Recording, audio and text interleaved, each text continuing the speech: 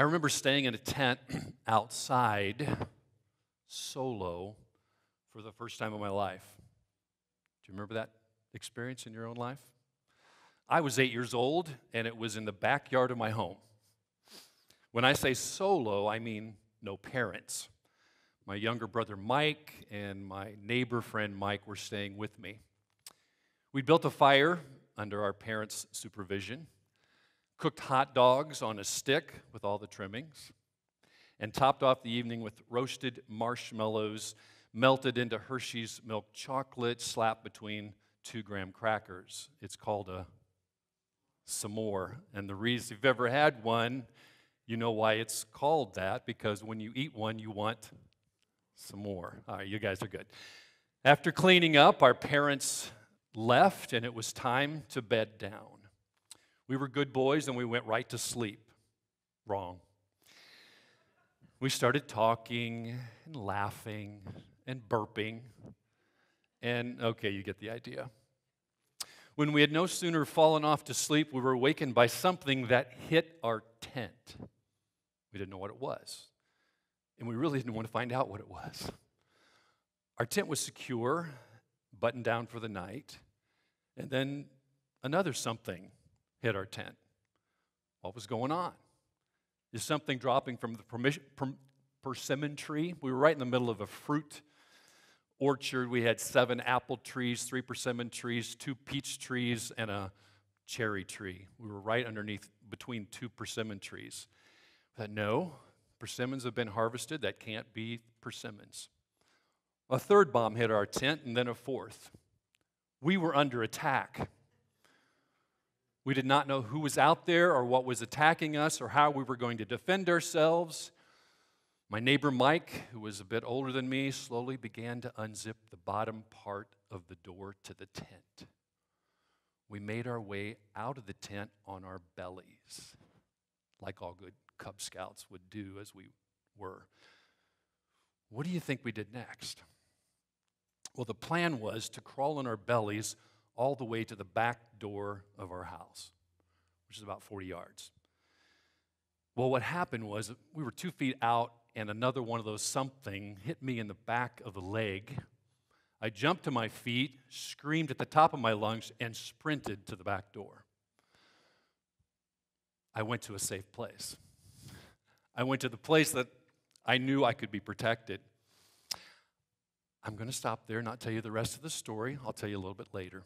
Fast forward 5 years, and it was time to go camping again.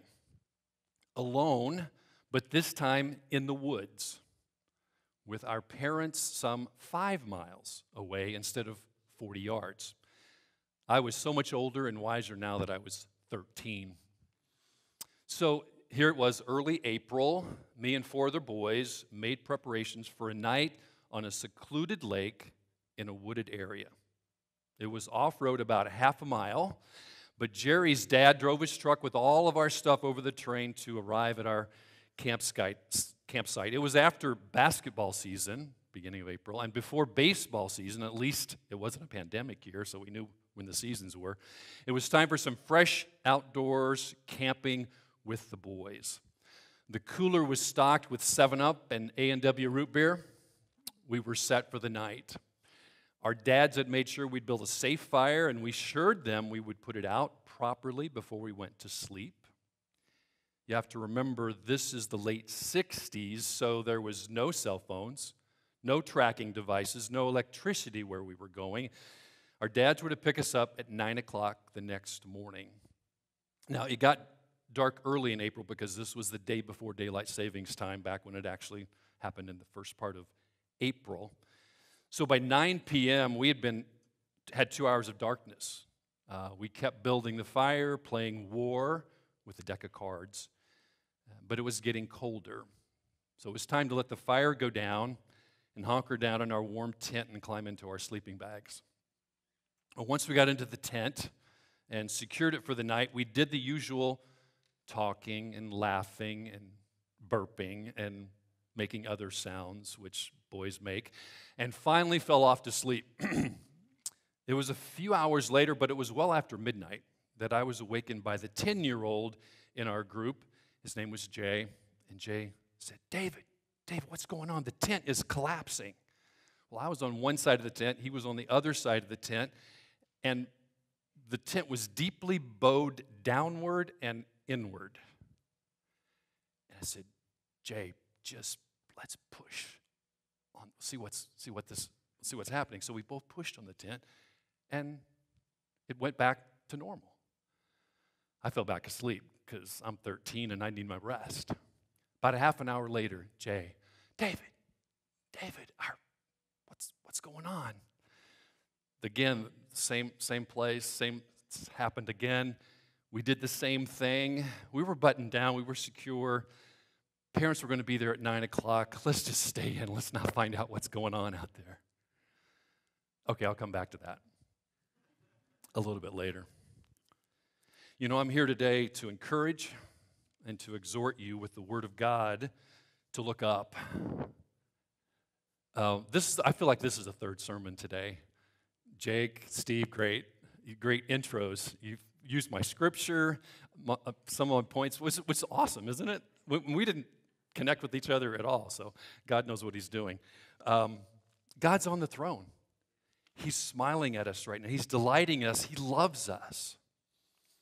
And He wants to give us what we need in the moment we need it. We might not think it's that moment, but He'll give it to us when we need it. And for you, it might be right now. He will restore you. He will renew your strength. He will replenish anything you've lost and make it even better, fuller, greater. And that's why I think it's so important for us to answer this question. Who is your rock? Who is your rock? Who do you lean on in a pandemic? Who do you trust in an election year? How do you respond to racial injustice? What do you got in your backpack when you're going backpacking in this game of life? Now, really the only thing you need to go backpacking is this thing, right? And to go camping, you just need this all-purpose knife. Well, that's in the physical. Well, this is in the physical too. Man, I was going to have a kid come up and help me do this. But I don't know. What is this? It's a rock. That's what we need in this pandemic, in this fighting social justice or racial injustice. In election year, we need a rock. Who is your rock? We have a memory verse today. 1 Samuel 2:2. I want to have you say it with me. Go ahead and go to that next slide. There we go. There is no one holy like the Lord. Yeah, say it with me. There is no one besides you. There is no rock like our God. That last line again together. There is no rock like our God. Now, in the background of that, Sandy just took that picture last week. We were out in Colorado at our niece's wedding. This is the Balanced Rock. It's a 700-ton red sandstone ballerina perched on its tiptoes in the heart of the Garden of the Gods. It's unique. It's not like any other rocks you'll find in any other place. Kind of like our God. There's no rock like our God. With the uncertainty of our times, I find it so very important that the believer finds his footing in the rock of his salvation, the chief cornerstone, Jesus Christ. When we discover the foundation of our lives in Jesus, we'll be able to face adversity and challenges of great magnitude. We're reaching new pinnacles of struggle and adversity in which we've never seen in our lifetime, yet it's not like it's not happened in history with genocides and ethnic cleansings and holocausts and plagues at the end of World War I and so on and so on and so on. We could go. These kinds of challenges others have faced in history. But perhaps in our lifetime we have not seen this ever before. I know this. God was not surprised by COVID-19. His plans and purposes will not be thwarted, altered, or stopped by this pandemic. The coronavirus is not an obstacle for our God to accomplish His will, and here is His will, to bring ultimate glory to His name in all the earth. What do you do when you think you're in trouble? When something's coming out of the air and hitting your tent? What do you do when you know you're in trouble? Well, the lesson I learned when I was 8 years old was this: I run to the rock. I run to that safe place. I run to the rock of ages, my parents. Cleft for me, let me hide myself in thee. And so today when I'm in trouble, today when I face what I face, I run to the rock of ages.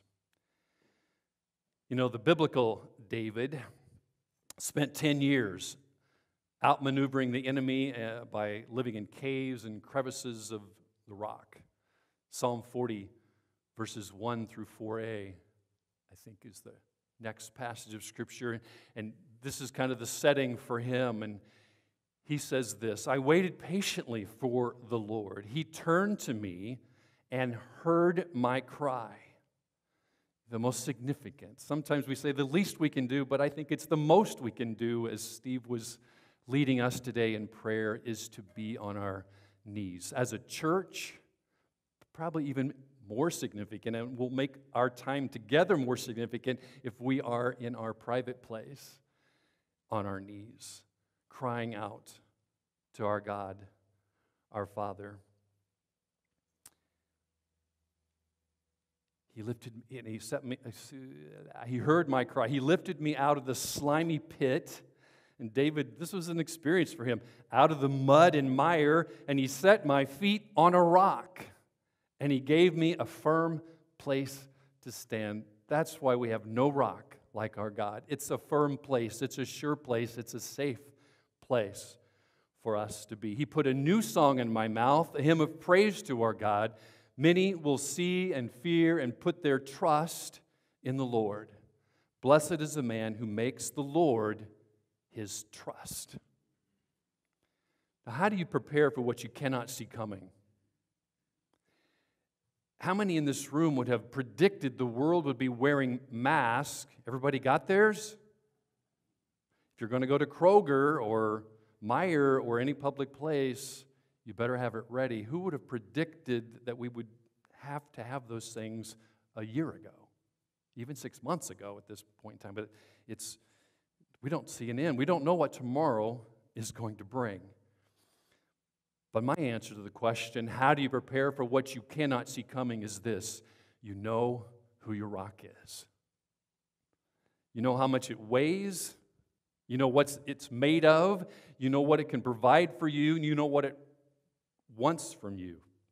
You know who your rock is. My God is my rock. And Jake shared this scripture, but I'm going to go back to it in Psalm 46 in the next slide. And I'm just going to read it from up here. God is our refuge and strength, an ever-present help in trouble. Therefore we will not fear, though the earth give way and the mountains fall into the heart of the sea, though its waters roar and foam and the mountains quake with their surging. There is a river whose streams make glad the city of God, the holy place where the Most High dwells. Next slide. God is within her. She will not fall. God will help her at break of day. Nations are in uproar. No more true than it could be today. Kingdoms fall. He lifts his voice. The earth melts.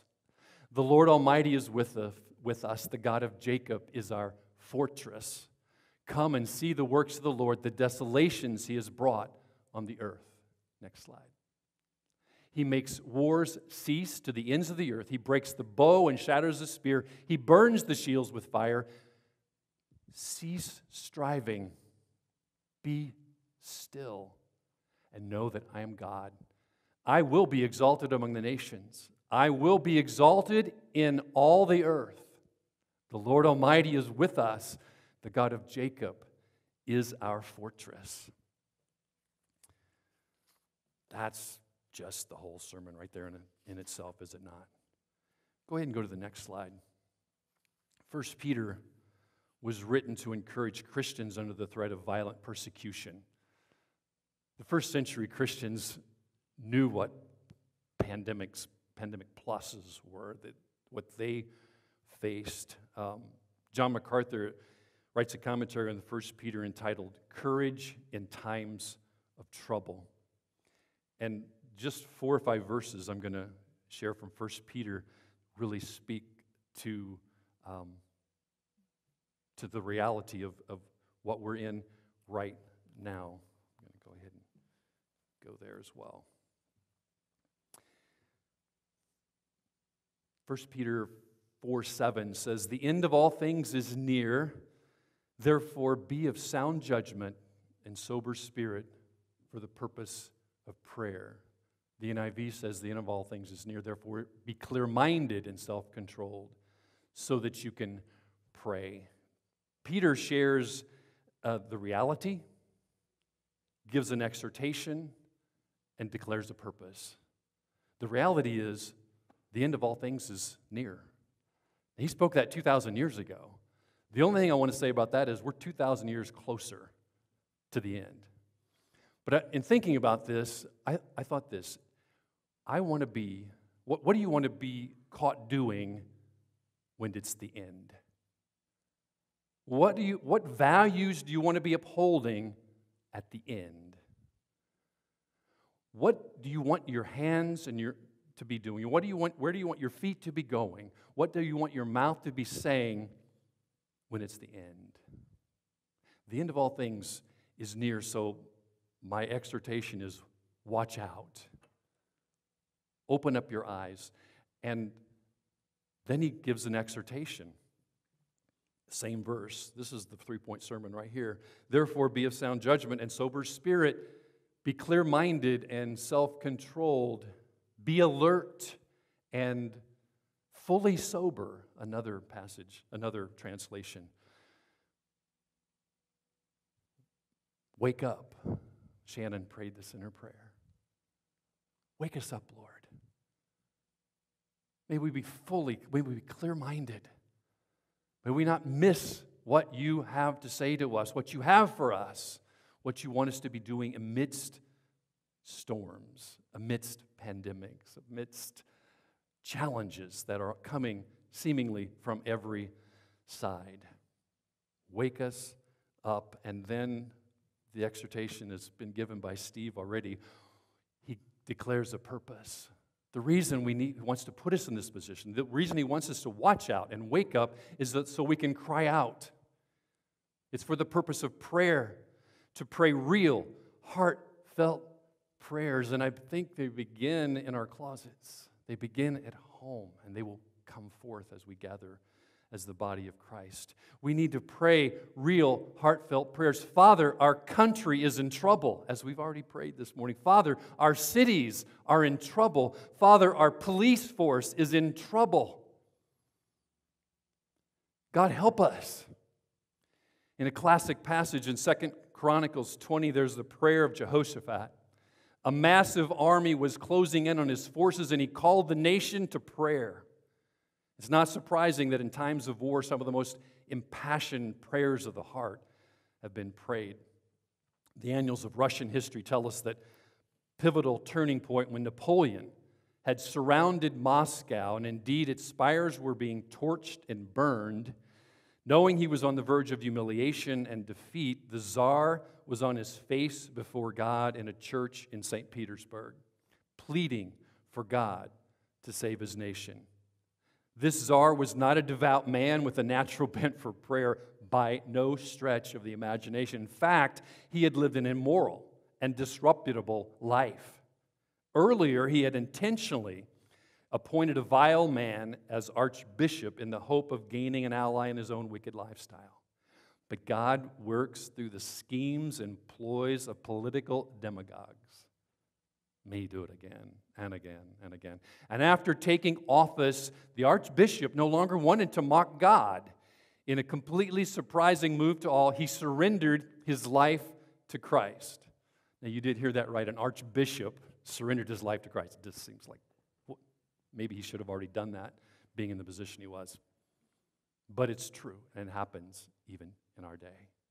As the nation tottered on the brink of defeat, the Tsar himself sought God in repentance and prayer, the most unlikely candidate.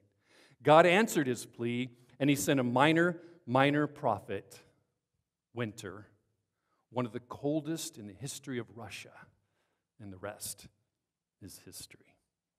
On February 24th, 1986, the history of the Filipino people records the same cry of desperation. 800 soldiers were open targets before President Ferdinand Marcos' Air Force. Nervously, they stood watching these aircraft hover over them and knowing that their attempt at a peaceful revolution could end in moments with their small army being blown apart. But they were not just standing there. They were being led in scripture reading and prayer. Sure that the end was near, General Ernesto Izquierdo was reading to them from Psalm 91. Do I have Psalm 91 up? Yes. And he read like this: He who dwells in the shelter of the Most High will rest in the shadow of the Almighty. I will say of the Lord, He is my refuge and my fortress, my God, whom I trust. He will cover you with His feathers, and under His wings you will find refuge. His faithfulness will be your shield and rampart. Even as they heard the word of the Lord being read to them, the whirring of the encroaching aircraft overhead grew louder. But something was happening of which they were not aware. As the planes came closer, instead of wiping out this meager handful on the ground, one by one, the pilots defected and landed. That story of the bloodless revolution is now history, too. In the Persian Gulf War in 1991, General Norman Schwarzkopf was at the helm of the greatest firepower ever brought under the command of one man. Many of us were alive, not all of us. He has gone on record saying that even as the stealth bombers were closing in on their targets to begin the war, he was in prayer. It is time for such a time as this, as David prayed, to cry out heartfelt prayers to our rock and our Redeemer, our Almighty God. So it's true that we're in a time of confrontation with a bigger enemy than COVID-19 or racial injustice, even though those are battles we are facing. But in Jehoshaphat's instant, in 2 Chronicles 20, it was more than the battle in front of him and his army. If you read the story, there's something profoundly theological in the very content of his prayer. This was more than just a cry for help or for victory. This was a plea that those who were in the thick of this conflict would know who God was. Jehoshaphat did not just ask for intervention, he sought the very person and presence of God. Only in that context did he believe he would find victory in his own life before any victory in battle. Should we think any less? Will we find true victory in the battles that we face unless we have a personal and intimate relationship with God and seek the very person and presence of God? 2 Chronicles 26 says, O Lord, God of our fathers, are you not the God who is in heaven? You rule over all the kingdoms of the nations. Power and might are in your hand, and no one can withstand you. He cries out in this prayer, who are you, God? Are you not? Have you ever prayed that prayer? You're in the midst of this thing and you can hardly see it about you, and you say, God, where are you? Or are you not? Begin proclaiming the things that you do know. You're not experiencing perhaps them at that moment, but proclaim who you know God is. So it's a good thing to be prepared for that time by getting to know Him better now. Jehoshaphat finishes this prayer in verse 12 by saying, we do not know what to do, but our eyes are upon you. What do you do when you're in trouble? What do you do when you don't see what's coming next? You fix your eyes on Jesus, the author and perfecter of your faith. He's the one that's placed that in you. And we don't try to do it on our own strength or knowledge or wisdom, even though I see a lot of smart people out there. You got a lot of good stuff. But God has everything you're going to need for wisdom, for strength, for power, for words in the times that we're facing. Are your eyes on the rock? Can you even see it? It's kind of low. Sorry, I should have put it a little bit higher. Are your eyes on the rock? What does He expect from us? What does God ask from us? Peter, who was called the Petros, the little rock, has something to say about that in the next verses. I think it's just all right there. Verse 8, he says, above all, keep fervent in your love for one another, because love covers a multitude of sins. It's already been prayed this morning. Love each other. Love those around you. Love your neighbor as yourself. Love God, love others, love deeply, and love completely. Above all, keep your fervent in your love for one another, because love covers a multitude of sins. Oh God, how can we show your love to those around us? You know, this time, this 2020, as we have had relationships with churches, their testimony, and I pray our testimony here as well, is that it's made life pretty real. It's like people are falling on all kinds of the sides of fences that we didn't have these fences before. And we're being challenged to love. Love deeply, love completely. In the next verse he says, be hospitable to one another without complaint. Share with one another without grumbling. Verse 9. We're challenged in this time to share joyfully with what we have to share. This can be financially. This can be what we have. God has us. I have had conversations with my neighbor more than I have probably in the 30 years that we've lived there. Now, big reason is because we're home. we're not in Poland during the summer, but our neighbor started a new garden. It's progressive. I'm not going to go into the explanation of it. I don't even know how it works. But in our backyard, socially distanced, wonderful, and had conversations. We've not had those conversations because they didn't have a garden in their backyard, and we weren't there. Share joyfully. And then the next verse, here we go. This is what God is asking us to do, to not only love deeply and completely, share joyfully, but in verse 10, as each one has received a special gift, employ it in serving one another as good stewards of the manifold grace of God.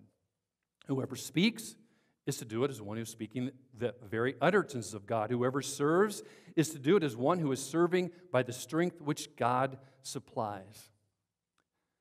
We have an opportunity to contribute powerfully, to speak the very words of God, to serve faithfully. And it's not on our own strength. It's not about who we are. It's about who God is. It's about who our rock is and what He gives to us. He gives us the strength. He gives us the words, the very oracles of God. God will show up in the most, what we think is inopportune times. We really don't want God to show up in that moment, but then He does. Praise God that He's ready when we have an open heart and open mind to receive all that He wants for us to speak and to share, contribute powerfully. And in verse 11, why does God want us to love deeply and share joyfully and contribute powerfully? It's because His ultimate goal in all things is that God may be praised and honored through Jesus Christ. To Him be the glory and power forever and ever. Amen. Who is your rock? God is my rock in my salvation. In Him I fully trust. You know, the young ladies, thanks for leading us in worship this morning. I'm probably going to get a little weak here, but I'm looking back at Tracy and Adriana. I remember the day of Adriana's birth. Wasn't that a proud day for Rick and for Tracy? Yeah? You know, in the spirit and seeing Adriana lead worship, the proud just gets bigger, doesn't it? I have 3 children. I've been a proud father from time to time, probably more so than I should have been. But you know what? We're proud sons and daughters of our Heavenly Father. I should have had this memorized because now I can't see. Because I want to brag a little bit on our Heavenly Father as a son of His. Because my God can do anything. He can create something out of nothing. He can slay giants with a single stone. He can shut mouths of lions. He can open prison doors. He can break bars of irons. He can mend a broken heart. He can forgive all my failures. He can renew my strength so that I can soar on wings like eagles. My God can do anything. He can walk upon the water. He can ride upon the clouds. He can part the mighty waters. He can calm a raging sea. He can rain fire down from heaven. He can save from the fiery furnace. He can turn deserts into rivers. He can turn water into wine. My God can do anything. He can make a king look like a beast. He can make a beast speak like a man. He can send demons into pigs. He can place coins in the mouths of fish. He can rule the kingdoms of the earth. He can change the plans of nations. He can know the thoughts of every man. He can see their every deeds. My God can do anything. He can fix a broken marriage. He can heal the deepest wound. He can take a hopeless situation and fill it full of hope. He can take what's dead and lifeless and make it alive again. He can take a heart that's hard as stone and make it soft like flesh. He can take our uncertainties and give us blessed assurance. He can make the lame to walk. He can cause the blind to see. He can pull us out of a pit and set us high on a rock. He can help us overcome every adversity we face. He can help us conquer our every fear. He can lead us in victory amidst a pandemic. He can remain calm amidst the storm. He can rise above the coronavirus and see us all the way to the finish line. My God can do anything. My God is my rock. Who is your rock? Let's stand and be prepared to sing, but I want to tell you the rest of the story. Something that was hitting our tent when I was 8 years old, they were dirt clods. There were 2 teenage boys out in the cornfield in our backyard, and they were throwing dirt clods at us. Harmless, really. When we ran, and this did wake up my parents, and they, we lived in Hicksville. We lived in the boonies. So my dad got a shotgun, as did the neighbor. And Dad didn't shoot his gun, but the into the air, he shot his shotgun. And so these 2 boys came out. They showed themselves. I just wanted to say this about them. One was Larry Cruz, who's now, for over 30 years, been the head elder at a local Christian church up city away. The other one has been the senior pastor at Concord Christian for 20 years. Redemption and God works in wonderful ways. And so the second story, what was on our tent?